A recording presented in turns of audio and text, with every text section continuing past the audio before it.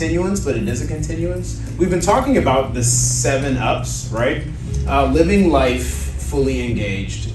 And Pastor Vincent gave us literally 7 weeks worth of information about living our lives fully engaged. He gave us the 7 ups. So we're going to recap those today. One of the parts of the assignment was, he said, I want you to recap what I went through. Now, if you guys were here, because most of you were throughout that 7-week stretch of time, it's a lot. He gave you a smidgen every week, but we used to do the review to renew. So part of the assignment today was just to kind of hit another review to renew. Not with the purpose of preaching the whole thing again, but with the purpose of going one step further. Because oftentimes we get a sermon, we get a message, and we're like thinking like the what's next, right? So we had our 7 ups, and then this morning I'm bringing you another up. I know that doesn't fit the theme, right? That's the 8th up, Elder Kyle. How can you give me the 8th up when it's 7 up? Clearly the pop is 7 up. They got a can. There's a big 7 on it. You're messing up the mojo of the 7 up. But we have our 8th up today. It's coming up. Today we're going to be talking about what's coming up. See, we had our 7 ups. We're living life fully engaged. And this is what do you expect once you start living your life fully engaged? What is coming up in your life? What's coming up in the life of Agape Church? What is going to begin at this time? See, 8 in the Bible represents new beginnings.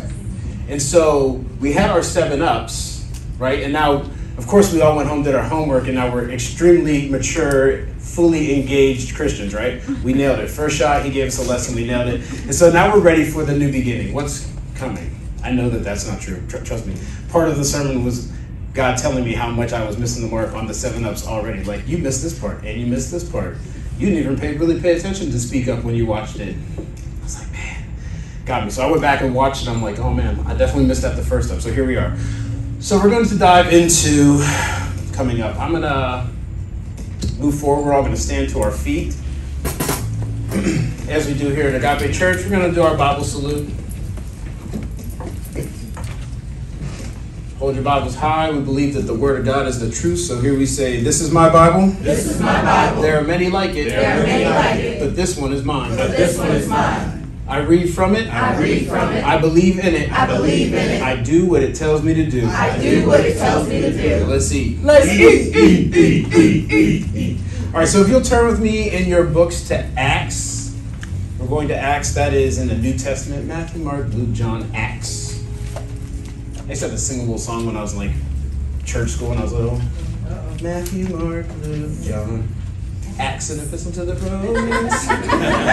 1st and 2nd Corinthians. I'm gonna mess it up if I keep going.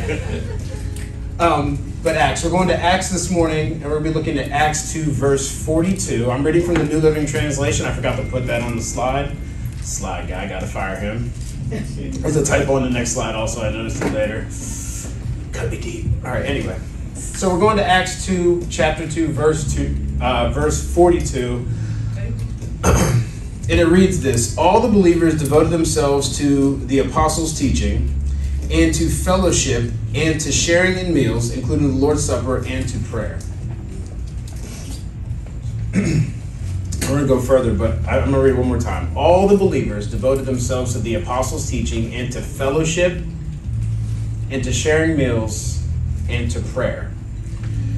Dear Heavenly Father, we are thankful and grateful this morning, God, for your word, because we know it is the truth this morning, God. I ask right now that you would just begin to have your way throughout this service, God, that you would take the word that is before us, God, and make it useful to our lives, that you would continue to pour into me, that you would decrease Kyle, that you would pour out of me, that anything that is said would come from you, God, that it be inspired by the Holy Spirit this morning, God, that you would have your way in this place, knowing that what we need to hear or what we need to read or what we need to see, God, that you can take care of that this morning, God. You can provide the lesson for us, you can provide the content for us, you can provide the correction for us this morning, God. That we won't take anything personally, God, because we know it's coming from you this morning, God. That as we read your word and the word convicts on our heart, God, that we know that it's really coming from you. It's a correction from you, or it's a direction from you, or it's help from you this morning, God. It's really pushing us in the right direction, God. So we ask this morning that you would take this word And as we embark on our new beginning, you would make it useful to our lives, that we would feel changed this morning, God, that Agape Church would leave this place changed this morning, God, that it would be going in the direction that you have willed over this morning, God, and that you would continue to do the things that you've already set in place for us. The victory is already there this morning, God. We're just asking you for the direction to get there. So this morning, God, we just ask you, we come to you prepared, ready to listen, ready to learn, and just asking for those continued blessings in our lives. We ask all these things in Jesus' matchless and mighty name. We say amen, amen, amen. All right, you guys can have your seats in the presence of our life-changing God. High five your neighbor on the way down and say, love like him. You can high five two neighbors, it's all right.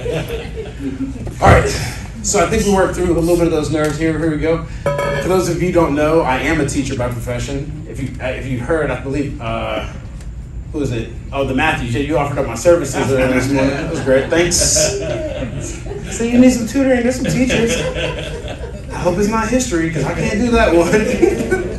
I hope it's math. Although Apostle Terry did say she can do accounting, so maybe she can do the math, right? All right, so this morning we're talking about what's coming up.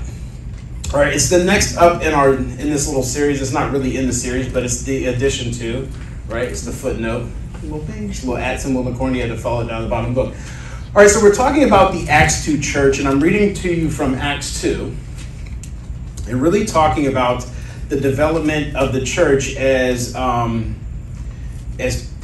Peter, sorry, almost said the wrong apostle, as Peter had been preaching, and they really saw some growth in the church, and we're talking about what the church started to become. All right, so in chapter 2, at verse 42, in my little book, it has nice little headers. It keeps me in order. It says, the believers form a community.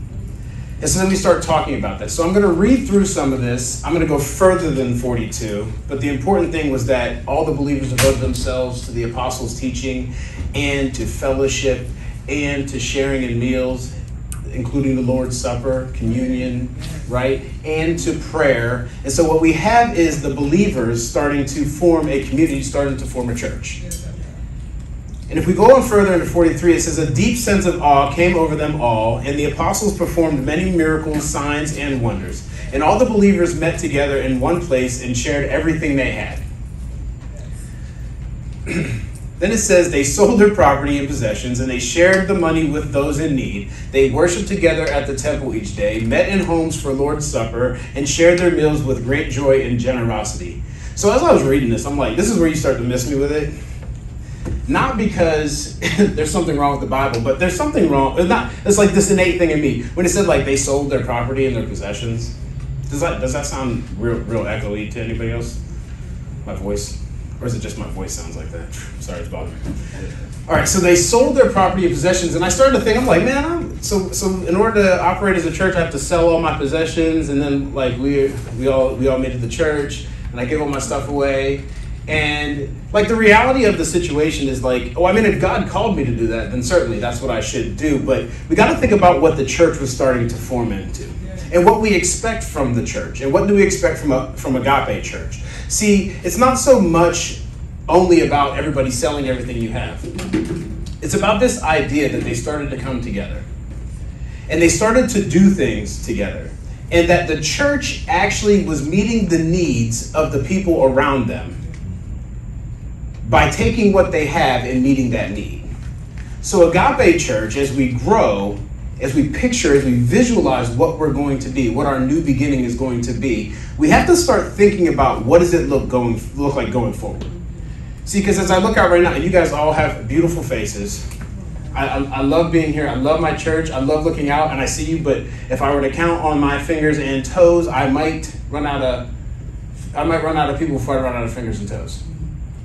That means there's less than 20. I hope that I got that right. All right, but there's not less than 20. I don't know. Let's say there's 30 of us in here. There's 30 of us in here, and that is great because I would stand here and preach on assignment to one person. If it was me and my wife, she'd probably roll her eyes if I was preaching to her, just me and her. But I would do it if I had to, right? If that's what God's called me to do. And so thankful for everybody that's here. And so sometimes you're sitting out there and you hear the message, and you're like, man, I'm here. Why am I getting hit with all these pebbles? Like, why is he coming down my aisle? Why are my toes getting stepped on and I'm here? The point being, what do we visualize for our church? So what can we do as one person? Well, I only have the stuff that I have, which ain't that much. I only got the money I got, which is not that much.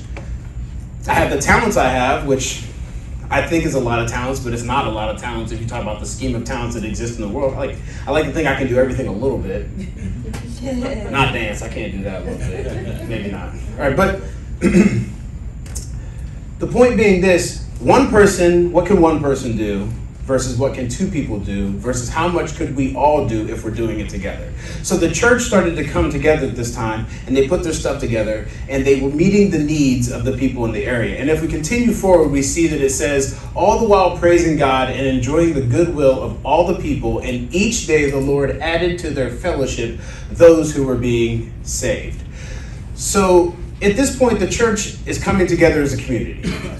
They're taking their time, their talents, their gifts, their money, their possessions. They're taking whatever it is they have and they're putting it together. They're working together to meet the needs of the people around them, and people are being saved. They're learning about Jesus, the apostles' teachings. They've dedicated themselves to following the apostles' teachings. They've dedicated themselves to following the word. And by following the word, people's lives are being changed. And it says, each day the Lord added to their fellowship those who were being saved. So the church is starting to form and make a community where people are being saved, and then those people that are being saved are joining the community, the church. And so then the church by proxy is growing, and now you have more people, which means we can reach more people, and so you have the body of Christ increasing. Yes. And it's crazy to think how much he can do if we just do our part, but we do our part as a whole.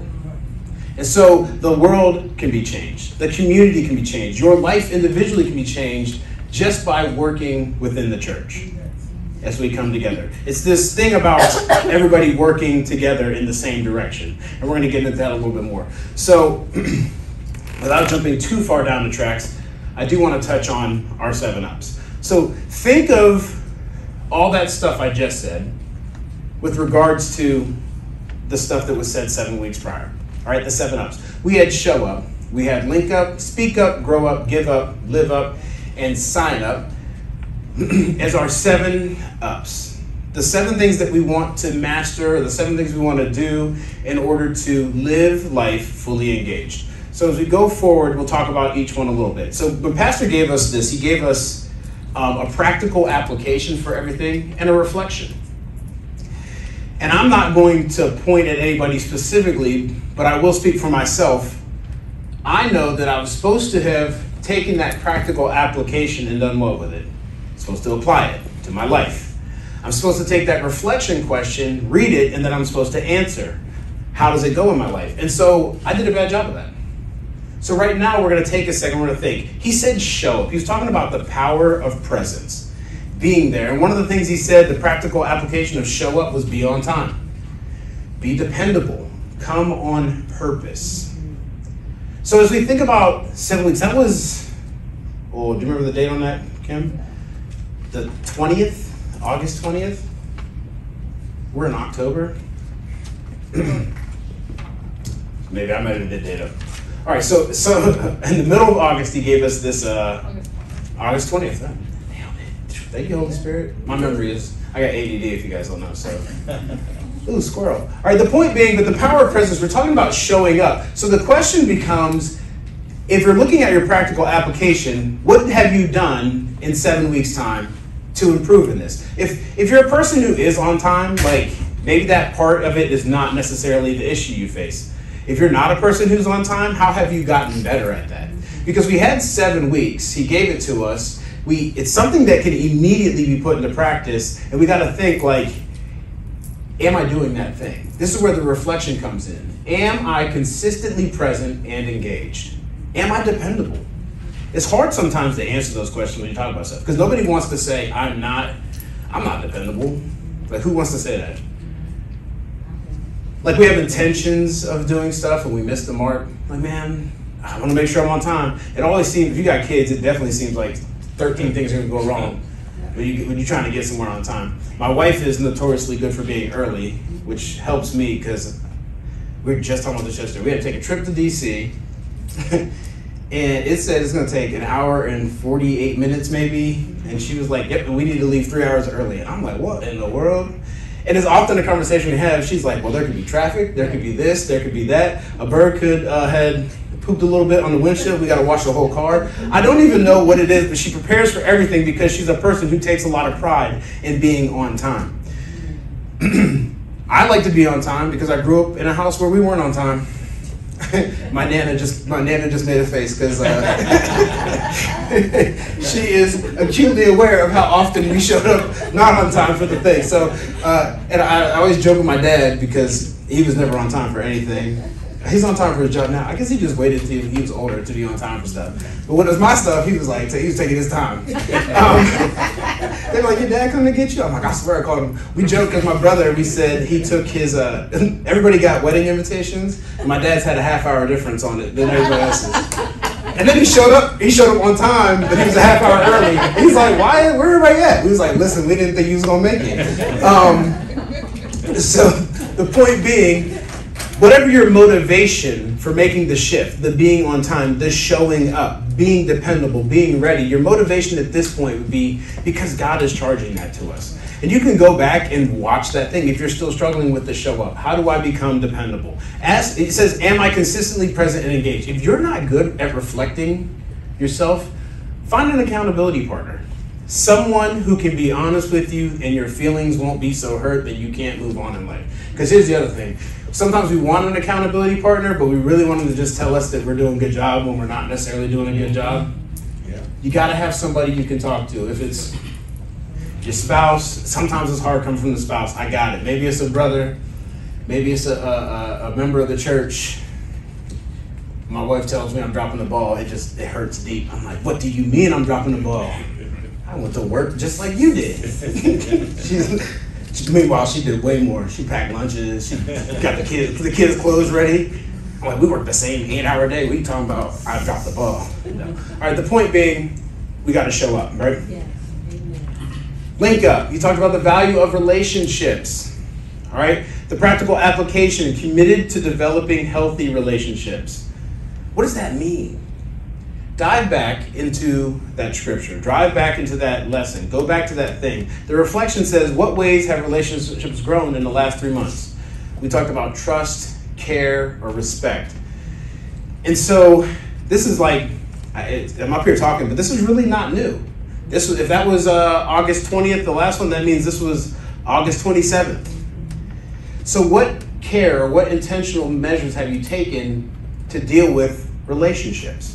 Whether it's relationships in your home, whether it's relationships in the church, whether it's a relationship at work. He gave a lot of talk about relationships versus real relationships.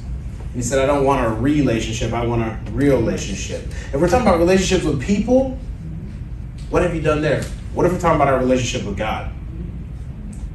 Have you developed a relationship with God? Have you done something different in the last 5 weeks? The crazy thing is, I'm standing here telling, whenever you're charged to give a word, it always hits you first. And then I'm standing here asking you guys, what have you done the last 5 weeks to increase, improve, or move your relationship with God forward? And I'm saying to you, it hit me first. It was hard to deal with. I'm in there in my room, little tears in my eyes, because I'm like, dang, I really haven't done what I needed to do with my relationship with God in 5 weeks. I haven't prayed the way that I said I want to pray better, but I wasn't intentional about making sure I prayed better. See, it's a step of intentionality. Are you doing something on purpose? What's your plan for doing it? How are you going to make the shift in that situation? We talked about 7 ups, and we had a moment to shift, but have you yet done the shift? See, we get wrapped up in the world. It's really easy. I got a job, Monday through Friday at work. I got kids. They got practices. I gotta catch a football game. Y'all hurry up and talk because I gotta catch a football game today. Steelers playing the Ravens. Should be an easy dub for the Ravens. They gonna mess that up. Yeah. Don't put that out there. Take it back. Take it back. Listen. Exactly. All right.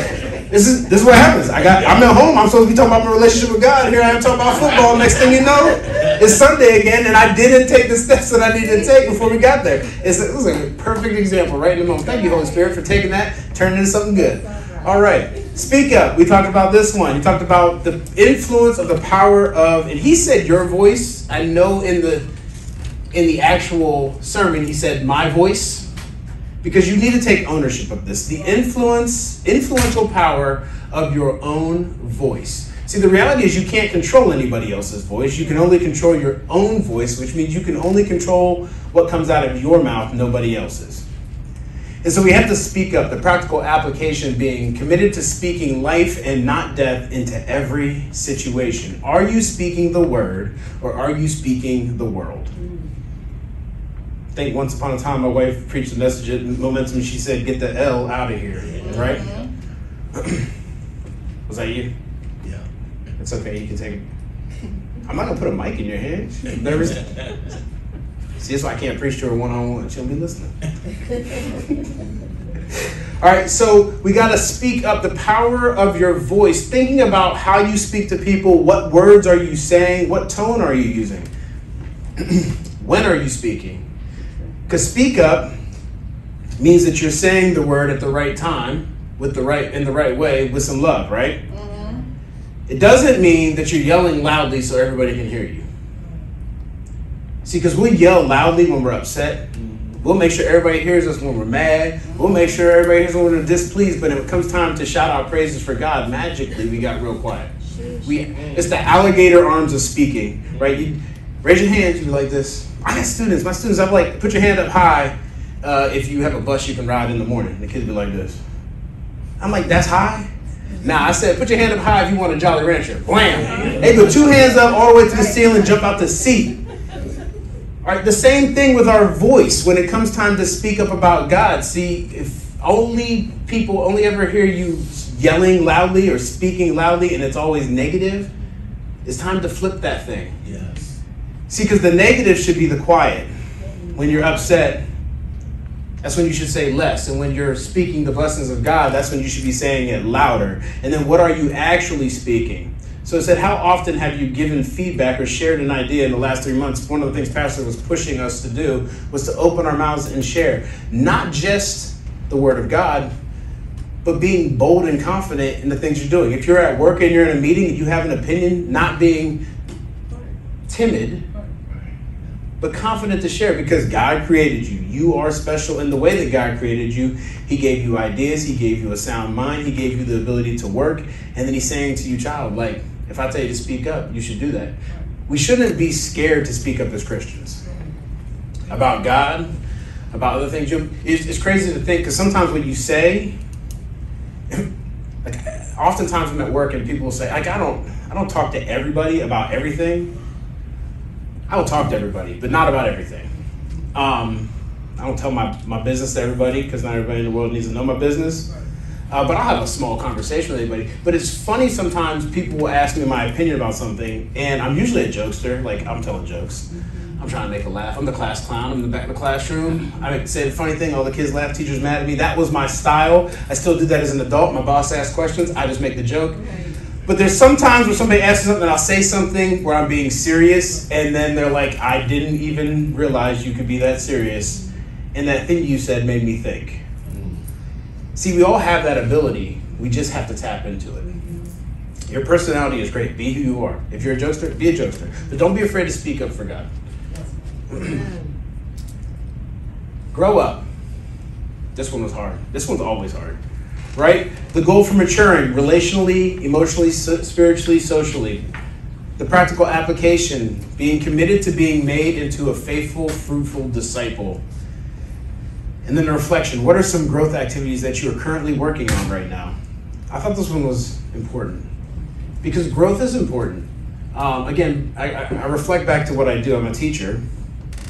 And this growth mindset that you want to take wherever you are and move forward. So the thing about growth is it can happen for anybody. You could be an extremely mature individual, but there's still room for growth. Amen. Somebody said, one of my coaches growing up used to say, the biggest room in the world is room for improvement. So it doesn't matter when we say we want to mature, we want to grow. It doesn't always mean that you're immature. It doesn't always mean that you haven't been growing.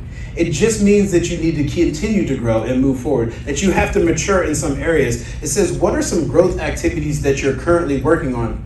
Unless you are perfect, unless you're Jesus, which you're not, which I'm not, that sounded like really accusatorily to all of you, which none of us are, then that means there's some area that we need to grow. And that means it doesn't matter if it's 5 years of marriage, I guess, then it'll pop up, been 60 some years of marriage, 60 on the dot, okay, 60 years. Like, there's always some area somewhere that we could grow in. If it's anger, like I just get angry so quickly. What are you doing to intentionally grow in that area? See, we think that like by avoiding areas that will, like, I didn't get mad, I didn't lose my temper in 2 weeks, but I avoided any situation that would have caused me to lose my temper. And then the moment that that same situation pops up, your temper pops up. And so sometimes avoiding the test doesn't mean that you've actually passed the test. It just means you avoided the test. If you want growth in an area, you have to be willing to be tested in that area. You can't pray for patience and then not expect a situation that requires patience. What you were really praying was for God to remove that thing that makes you impatient. But God wants growth. And there's a time, like God will bind something if it's necessary, but remember, he doesn't give us more than we can handle.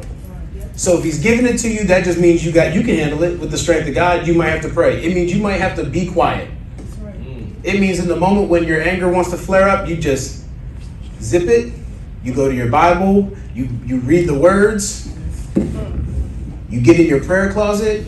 You pray those words. If you can't think of the prayer, you read the word.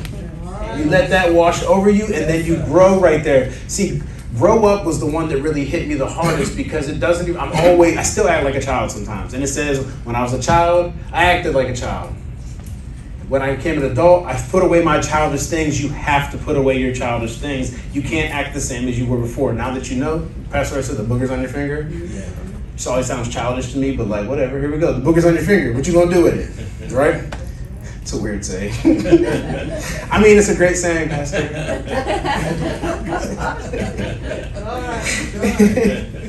All right, I'm gonna pick it up a little bit here because I want to get to coming up. Give up, the joy of generosity. Pastor talked about surrendering, right? The commitment to honoring God with your life. Set aside your personal proclivity for self-preservation. We all want what's best for ourselves. We all want what we want. We all think it should be our way. We all are selfish by nature. Selfish, that's the flesh. That's the thing that the sin that came across when Adam and Eve bit the apple, right? It poured in, now we have selfishness. And so our natural tendency to be selfish, I want mine, give me mine, give me. What about me? I got 4 kids. If one of those kids gets one Dorito, just one Dorito could fall off from heaven. Just one Dorito. Not even a good Dorito. What's a bad flavor? Just a regular, just a nacho cheese Dorito. No, just regular. They'd be like, if one got one, the rest of them, where's mine at? I didn't get a Dorito. The whole world has ended over one Dorito. And it's like, it's this selfish nature because that's what we want. We make jokes when it's little kids, but the craziest thing is, like, as adults, we do the same thing. We just think because it's something more important, it's something more expensive, that it's somehow more important. I saw the car they got. Why didn't I get my car? Why didn't I get the promotion that they got? Why didn't I? God, you must hate me. You don't like me. Are you even real? Because I didn't get the things that I decided meant more. But we got to give up that selfishness. We got to give it up for God's will because he'll bless you. There's something there for you. You just got to do it. It says, would people consider you generous? Rate your consistency in meeting your obligations. Like, that was his reflection question. Would people consider you to be generous? Are you giving?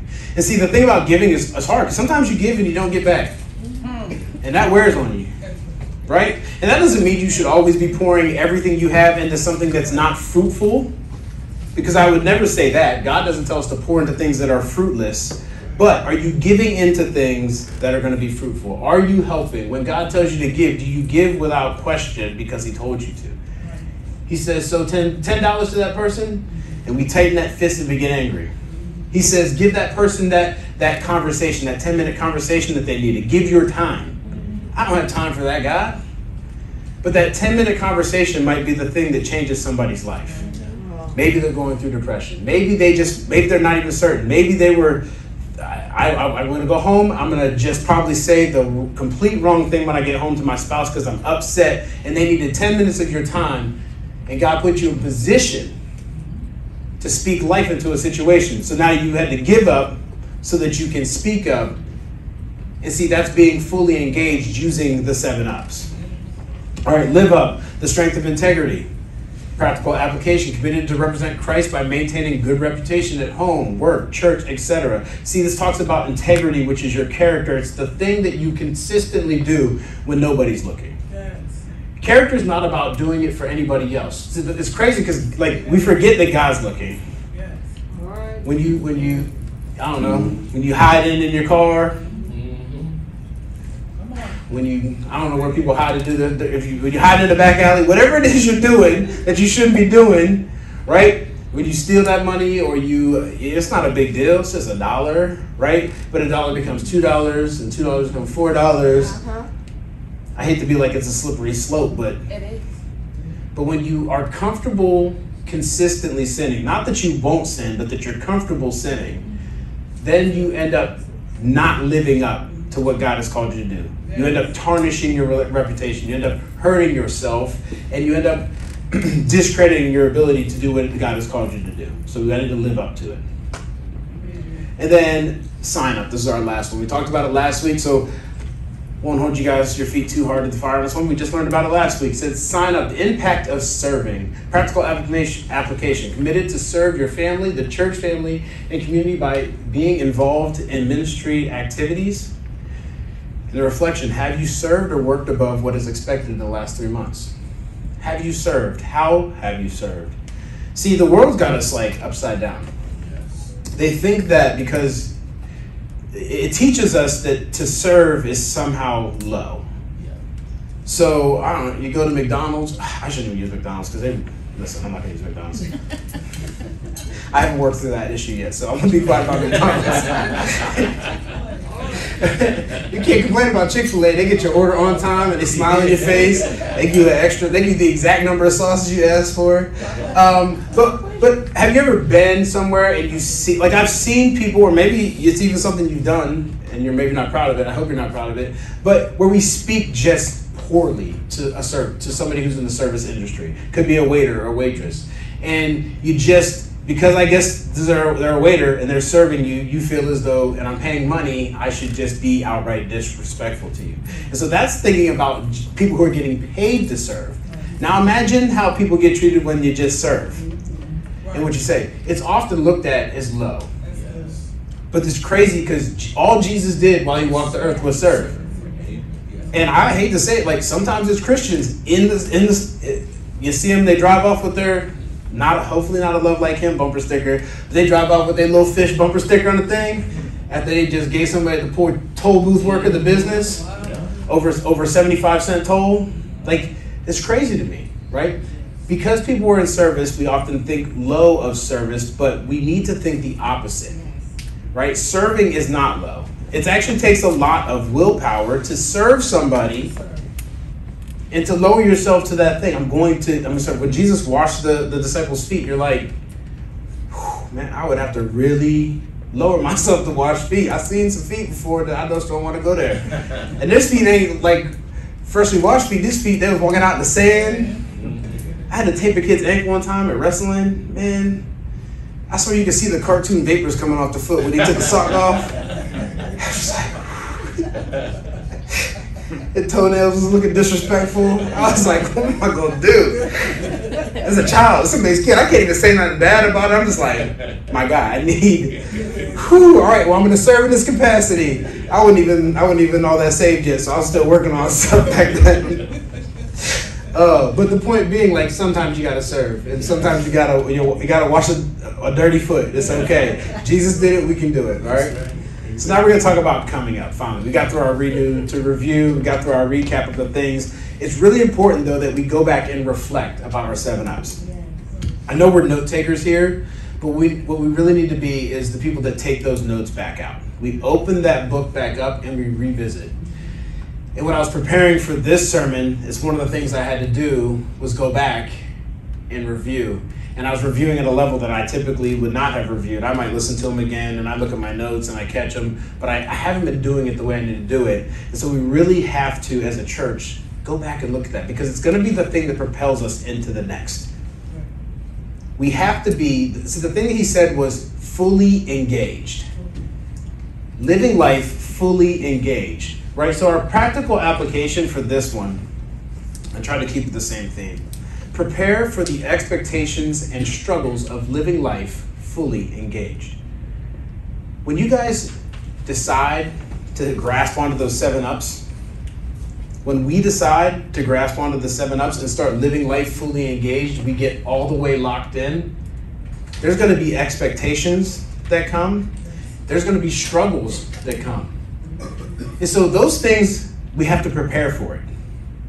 Pastor always says, if you are ready, if you stay ready, you ain't got to get ready. I think that's what it is, right? So we have to prepare. See, because we think fully engaged is, I say we think, at times you think, man, I got saved, I gave my life to Christ, it should go easy, right? This is the life-changing moment. Christ is in my heart. I feel it. I got the butterflies. When I walk out of this door, the evil things are going to move out of the way. Nobody's going to come test me because I got my smile on. I'm a Christian. Move out the way. Move out the way. You're not going to mess with me. I'm a Christian. God's got my back. He's going to protect me. And we think that means nothing's coming our way.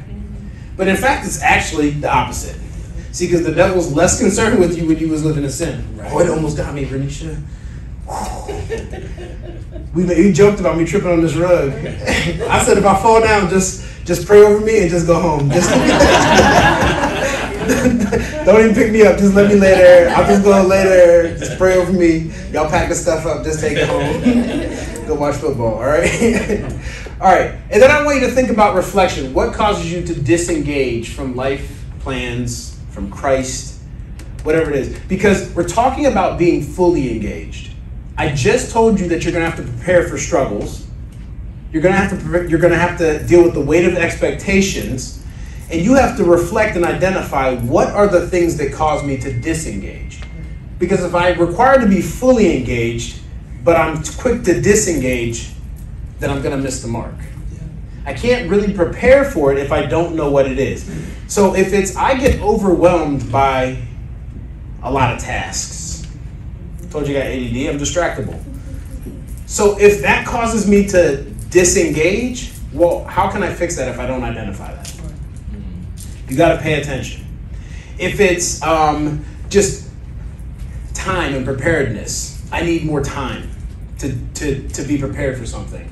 And you know that the lack of time will cause you to be disengaged. Identifying that will help you plan for that. And if you can plan for that, then you can prepare for that. And if you're prepared for it, then it allows you to remain engaged. So we just got to start being more intentional.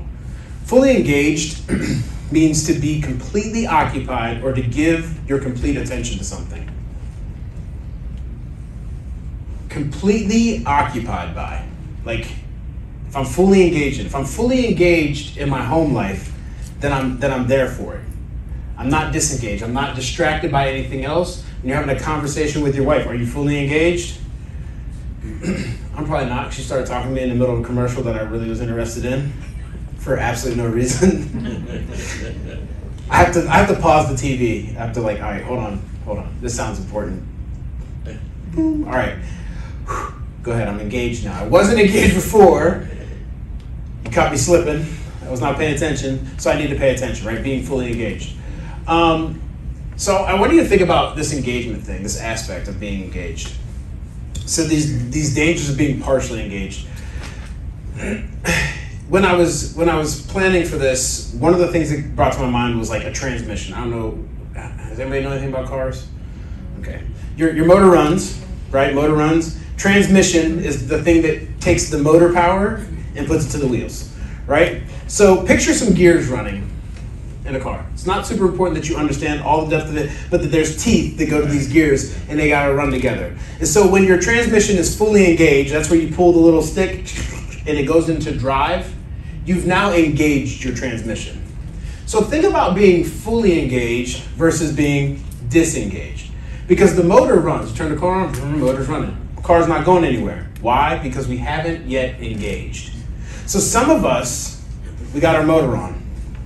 We're working really hard, but we're not fully engaged in what we need. Now, anybody drive stick, manual, or have the capabilities of driving stick? I know I'm dating myself, I guess. We're getting to that point where people don't. You ever get stuck halfway in between a gear? What does it do? Oh, it makes a grinding noise, right? If you got stuck halfway in between the gears, like the young people, Aaron's looking at me like, what are you talking about? Just push the gas and the car goes, man. Vroom, vroom, right? The Tesla don't even make noise, do it, dang, just sound like a Jetson car.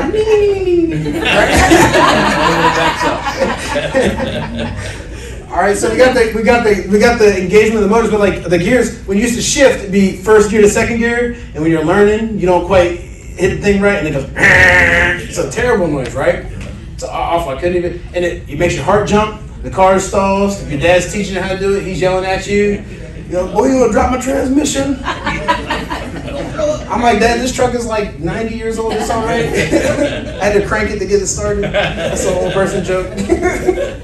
All right, but being engaged means fully coming together, ready to go. So when you engage that transmission, let's say we put it in drive, well, what happens? Just the act of being fully engaged causes the car to go forward. So without even pushing the gas, the moment you fully engage and you take your foot off the brake, before you can push the gas, your car starts to creep forward. So getting fully engaged in your life, getting fully engaged in the church, just the enactment of engaging starts to move you in the right direction. You start to move forward. Now, how fast you move forward has to deal with how fast you push the gas. Right? But when we push the gas, now we're going forward faster, faster. If you're Aaron, you slam it all the way to the ground because you're showing off for your friends. He's probably a really safe driver. It's probably Jaden to be driving fast. Both probably. We're both bad. All right. There's also the other aspect of engagement. So what you engage with makes a difference. So we put it in drive and we're going forward, right? What if I put it in reverse and I take my foot off the gas? What do we do then? We creep backwards, right? And how fast you drive backwards depends on how much you push on the gas. So what you are engaged with can make a difference for what direction you're going. Are you engaged with the Word? Are you engaged with church? Because you can creep forward, you can move forward, you can sprint forward, you can drive fast and furious going forward, but at the same time, if you engage with the world and you look back in that rearview mirror to the things that you used to do, just as easily you can be fully engaged going the wrong direction. Now I'm picturing a 90s rap video driving backwards like, that was a Biggie video. Him and Puff Daddy, Diddy Pop. Right? Right? Driving backwards. So we got to get fully engaged. We got to get engaged in the right thing. Knowing that once we engage, we'll move forward. And then here's the thing. Now we're in a car. I'm going to use the same analogy since the Holy Spirit gave it to me. We're creeping forward. We got to think about what's coming up ahead. What's coming up ahead? We've engaged. We signed up. We got rolling. And we got to think about what's coming ahead of us. See, we're driving down the road in our car, and things are going to be happening. When you drive, there's not a road, unless you're in Delaware, that's just straight. In Delaware, all the roads are straight. It's one road. That's why I say all the roads. There's one road in the straight. All right? But you drive for about 10 minutes, and then you're out of Delaware, and so it's not being straight anymore, right? So everything is straight. Sorry, in Delaware, everything's straight. That's not what I'm saying. Nothing is really straight, though, in your life. When you're driving, it's not a straight line. It's not a nice, clear road. You start to engage, you push the gas pedal, and we're going to go. But what you can expect coming up is this. You're going to run into hard work. You're going to run into struggles. You're going to run into tests. You're going to run into setbacks. There's going to be tears. Right? If we're driving the car, we can think about it like this. The hard work, that's the hills. There's going to be a hill in front of you, and you're going to have to go over the hill. So the car's got to work a little harder. The motor's going to have to work a little harder, but the transmission's got to stay engaged. You got to stay working. All right? There'll be tests along the way. It'll be curvy. The road will be curvy. It might even slow you down a little bit. What do we do when we see curves coming up? They put a little sign that says, slow down. It gives you a suggested speed. See, we can't speed through all the obstacles God throws at us. We have to be willing to endure. The fully engaged Christian is willing to endure. You're fully engaged because you've grown, because you're mature enough to understand that I can't speed through this curve. I got to slow down. You got to focus. There's a hill, a windy road through Pennsylvania, but sometimes we take. It's uphill. It's got 2 lanes that go uphill, 1 lane that comes downhill. It's the wickedest curves back and forth. and then for whatever reason they determined that 18-wheelers should detour down this thing. So you have 18-wheelers coming down one side. You got, I don't know, left lane Louis driving slow on the left lane. You're trying to get up the right lane. You're trying to get up the hill. Your car is struggling. And the reality is, like, sometimes that's what our life feels like. Yeah. It's a lot of traffic coming down one side. Mm-hmm.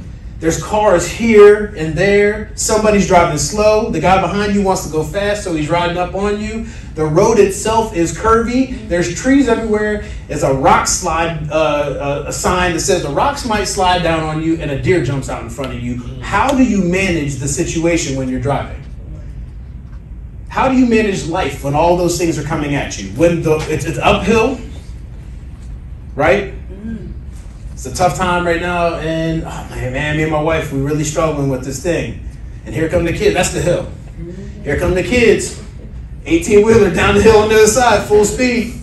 Here go your boss throwing a pile of stuff on you. You got to work on right in front of you. You got that letter. You got a triple homicide case you got to work on now. Right, that's sitting in front of you. There's the person driving slow in the left lane. But at the same time, the bill collector's asking for money, so he's right behind you, driving, honking the horn. Right? What do we do in that situation? See, we got to focus in. Everybody knows, we do this naturally when you're driving, or if you're good at driving. Right? We slow down and we focus. You pay attention to the lines. You make sure you stay in your lane. If I stay in my lane, that truck wouldn't hit me. You got to stay in your lane. You don't get outside the lines. You don't get outside the lines. You slow down. You take a second. You don't try to speed through it. You come to it. You read. You pray. You spend your time and you try to work through the situation. See, now that we're going forward because we're fully engaged, it's not that the road's going to be straight. You're going to deal with all these things. Are there going to be tears? Oh, yeah. It's emotional. I would one of my friends in high school, as soon as we hit the highway, 4 cars went by, broke down in tears. I'm scared. Right? We've been in situations that are hard. It's okay to cry. Like, it's scary. I'm a grown man. Sometimes I don't even know what to do. Sometimes I cried. Last year, around this time, I had a little neck issue. Called my wife on the phone crying. That's how she knew it was serious. She's like, she said, are you crying? I was like, yes, but I don't even care how you said that right. She's like, I gotta go. All right? Now, those are the hardships. Those are the things that are going to occur on the road that happen in front of us. But also, if you look at the other side there, see, on the other side of the hardships, on the other side of the hill that you just climbed up, see, once I got to the top of the hill, this windy road in Pennsylvania, I get to the top of the hill, then I get to come down the other side of the hill. And the road is a little easier. And I don't have to worry about the semis coming down the hill because now they're coming up the hill. So they're slow. They slowed down. I can just kind of cruise. And the scenery is nice, right? So I'm looking up the side of a mountain. I just see trees. So on the other side, there's joy. Yes. There's peace. Yes. There's growth because you got better from what you just went through. Yeah. There's strength. There's perseverance. So what you can expect coming up in your life when you're a fully engaged Christian is that you can expect hardships, but you can also expect the joy, the peace, the perseverance, the grace that comes from God. Amen. Amen. On the other side, right?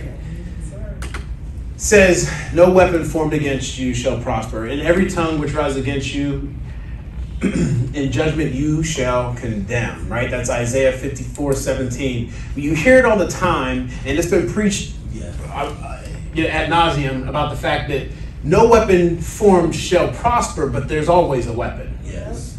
It never says that it won't be formed. So when you think about driving forward, being fully engaged, your transmission going, your motor running, just know there's going to be an obstacle. You got to prepare for it. Are you prepared for it? Sorry, did I go too fast there? No. Also come up in your life. I'm gonna breeze past this kind of quickly. It's not. So all those things allow us to be that MVP. We talked about MVP in our 7th year, right? That was our going forward mantra not our mantra. It's our year 7 mantra, not our 2023 mantra. But talking about being MVPs, maturity, victory, prosperity. That's the thing that you're going to experience on the other side, right? We will be MVPs in your life. Now, Agape Church, what's coming up at Agape Church, right? It's a lot of the same. There's going to be hard work. There's going to be people coming and going. See, as the church becomes fully engaged, now we just talked about it individually. You're picturing your own life and all the things that occur within your house. But now let's picture this from the church standpoint. All right? Being fully engaged as a church. Once we lock in as a church and all the gears tick, tick, tick, tick, line together and we're driving forward, the church itself is going to run into hard work. There's going to be people coming and there's going to be people going. That sounds bad, right? Like, what do you mean we're going to lose people? We will lose people along the way. That's the natural. It's a natural thing that occurs in a church. Oftentimes we think when people go that means there's something wrong with the church. People can leave for a myriad of reasons. You'll lose people who you love dearly, who love the church dearly, and God just called them somewhere else. You lose people because maybe they're hurt and they're upset. You'll lose people because of the weight of expectations. The church, we're all locked in and we're going this way, and the church is moving at a certain speed. Sometimes that's overwhelming for people. You'll lose people from that. You'll lose people because somebody said something mean that they shouldn't have said. They acted in an ungodly fashion and it hurt somebody and they left. Right. That happens also in the church. To pretend like it doesn't would be to ignore a problem. Yes. So people will come and people will go. You have to deal with that as a church. Does that mean that we stop moving forward? No. Does it mean we disengage as a church? It shouldn't. See, we should be engaged, fully engaged. You'll have setbacks, right? My wife and I have been here 6 years. I have seen congregates come and go. I've seen leadership come and go. I have seen events that we try to do not go the way that we wanted. I've seen things have to be canceled that we had plans for. You'll have setbacks, right? You'll have an occasional flat tire. You're driving and kaboom, flat tire. We had COVID, setback, right? So it comes along, but the ability to endure comes with the strength of God and the understanding of His Word and the willing to trust in His plan, right? So now I'm going to speak specifically about Agape Church, right? So how do we get fully engaged here? This is where we're talking about service. We're talking about prayer. We're talking about engagement. We're talking about getting all in with Agape Church, your church, because it's beneficial to your life. We went all the way back to our opening slide. Jada, can you help me? Can you go to Acts 47, 2:47? Thank you. It says, all while praising God and enjoying the goodwill of all the people, each day the Lord added to their fellowship those who were being saved. See, when we get fully engaged, when we become the church that comes together and we do the things together, we'll see the addition of stuff. But it has to be fully engaged. So we're going to have like the service opportunities. We're going to have the things that need to be going on. We're going to have events that are going to occur. We're going to have outreach programs. We're going to have ministry, small group, growth group ministries. We're going to have, and there's going to be opportunities for people to serve and do and get fully engaged. And the moment that we get fully engaged, we'll start moving forward. And when you move forward, see, God will add people to our lives, because what will happen is we'll change our lives. Yeah. We'll change the lives of people who walk through the door. And see, when people get saved, they'll start adding to what we have. And the more people we have, we can go further and further. So one of the things that we were talking about was, see, we have coming up, we have the come up. Talk about being on the come up. Agape Church is on the come up. I don't know if you guys know that term, but I feel like you should, right? That means we're getting ready to have something big happen within our church. So we have our 7 ups. You had to show up, grow up, give up, live up, link up, speak up, sign up, because we're getting ready for the come up. And the come up requires coming up. It means you got to get engaged. We have to fully engage. We're going to have, you guys have already seen, well, I don't know. I think you've seen, because you're in here and we're here every day. Right? We've seen the changes starting to happen in our church. I know we're in our building. We're in this building, but we're thinking about a building. We have to start to visualize what Agape Church is going to look like. It's always,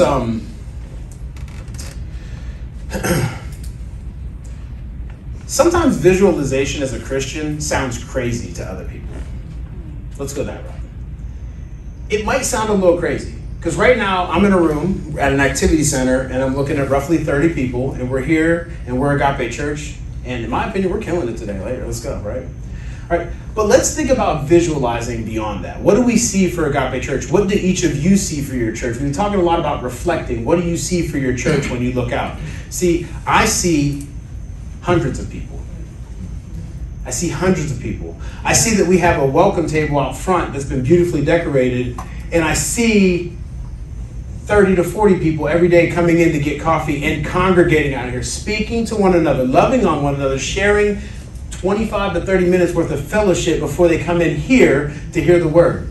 Matter of fact, they don't even come in here because we're not in this building in my dream, in my thoughts, in my process. We're in a bigger building with a bigger area with more stuff that allows us to have people to come and meet. It sounds crazy to think that you would say, well, how can you see 300-400 people coming into a building to hear the word of God? I see our pastor standing up there preaching the word of God, and there are lives being changed in front of them. I see a whole sound team in the back, not just Jaden and Drew, and they're doing a great job, but we got too much stuff for them to be able to do it all. There's going to be a camera on the side. There's going to be a strobe, a spotlight that shines down so people can see the active growth, the glory of God. See, it comes when we start doing that thing to the glory of God. It's not about having stuff. It's not about having money. It's not about having possessions. It's about the ability to reach people. See, I just believe that God's going to do that for Agape Church. It sounds crazy to somebody who doesn't know God. You tell that to your friend, like, oh, okay, yeah, the Agape Church working at activity center is going to have a gigantic building with a basketball hoop in it. The kids can come play. Yes, it's going to have that. I see service teams. There's going to be a hospitality team. There's going to be a watchman team. There's going to be a worship for him team. There's going to be an act crew that does setup and cleanup. There's going to be a kids ministry team. And then we all going to have a kickball challenge and I'm going to win that thing. Right? I see us rolling in with crews, right? A whole crew. We have a summer kickball league. Show the hospitality team what's up. In the name of Jesus. Hallelujah. Right? I don't know why it's got to be kickball. I just picked kickball. I can't swing the bat. So slow pitch softball. I was struggling. Sorry, and Nana's on my team, so watch out. She's sneaky quick. The point being, it sounds crazy if you don't have the faith or you don't know God. See, it's not crazy to anybody who knows what God can do. Amen. It starts with us becoming fully engaged. We're going to have this month. I know it's always something. It's a lot of stuff. We got pastor appreciation, right? We just came off of a building fund campaign where we were getting money so we can procure that building that we're thinking about, that we can see into the future is going to be here because God is working and promising, right? We're introducing service teams. Today we're going to have the option out there for you guys to go. There's going to be signups, right? People a chance to get engaged. And Pastor talked about it a little bit last week where he said, these are the things that are going to exist. There's going to be a hospitality crew. There's going to be a watchman crew. And if anybody who's on the leadership team already knows because we started enacting it. You guys see Team Matthews at the front there just smiling, introducing everybody. Hey, how you doing? Welcome to Agape Church, right? It's a good face. I even know him, and it still makes me happy to see him at the door, right? I low-key asked him to do it, but I was still surprised and happy when I was like, man, that is just nice to see him. Like, I was just so happy. I'm glad I asked him to do that. I'm glad Pastor asked me to ask him to do that. I'm glad God asked Pastor to ask me to do that, right? So to the glory of God, we're going to have those things. Today, as you guys are leaving out, if you want a chance to get fully engaged, just stop out there. We got a QR code. It's easy, right? If you don't know how to use a QR code, don't worry. My wife will show you because I don't know how to do it either. No. There's a chance to sign up for opportunities out there at our connection table, which is new, right? Yeah. Connection table is a spot where we're going to meet and greet people and meet them with their needs so they have the ability to do this. We've got to get engaged as a church. And not that Deaconess Renisha was not up here killing it singing today, but like, imagine a fleet. Imagine a fleet singing, right? A rotation. Yes. You know, because you can't have Elder Kyle up there singing because my voice, the way it sounds. No.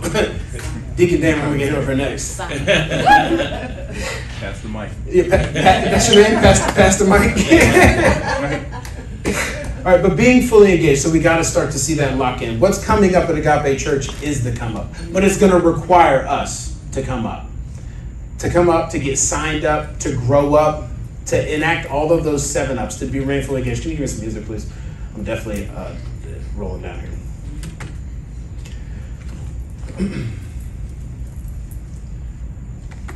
So as we think about maturing and living a life fully engaged, getting that transmission into gear, driving forward, avoiding the obstacles, navigating through the hard times, dealing with the struggles, celebrating the joys, the ups, coming together in our downs, right? Knowing that as we trust in God, it's going to be okay. We have to remember that everything is for the glory of God. Everything we do because we love the Lord. As you sign up for a service team, you're doing it because you love God, right? It's not a life sentence. It's not the only thing you'll ever have to do in the church. But you're saying, hey, I want to be a smiling face. I want to set the papers out on the table. I can do that for you, God, as He presses on you, right? But remember, it's for the glory of God. It's not about impressing the pastors. It's not about impressing the elders. It's not about impressing your friends. It's about being a representative for Christ. And as long as we fully engage and we do everything to the glory of God, He's going to bless this church. And as He blesses this church, He will bless this community. And as He blesses this community, He will change lives. People will become saved. They will know Jesus Christ. They will live in a better fashion. They'll be able to deal with the hurts and the hang-ups that come along. See, it's not that Christ comes in your life and just eliminates all your problems. He just is the solution to all your problems. Amen. It's all for the glory of God. Agape family and friends, great news. There are 3 ways that you can give cheerfully in the house of God. We encourage you to partner with us to advance God's kingdom to go further and farther into many people's lives. The first way you can give is number 1, give by phone through Cash App, $Love Like Him. Number 2, give at www.lovelikehim.today. Click on the donate button and follow the prompts there. Lastly, number 3, you can mail in your charitable givings to 345 Green Street, Havre de Grace, Maryland, 21078. Agape Church would like to thank you for your charitable giving today, and we pray that the Lord will shower you with His choice blessings. Thank you for joining and participating in our Agape Church. We pray and believe with expectation that you received a word from God for your life today, with revelation unto your transformation. If today's word inspired you in a special way, we would love to hear from you. You can connect and reach us by phone or email. Text Need Prayer, New Member, Want Info to 443-640-7491. You can also reach us via email, prayermember or info@lovelikehim.today. We look forward to connecting with you real soon.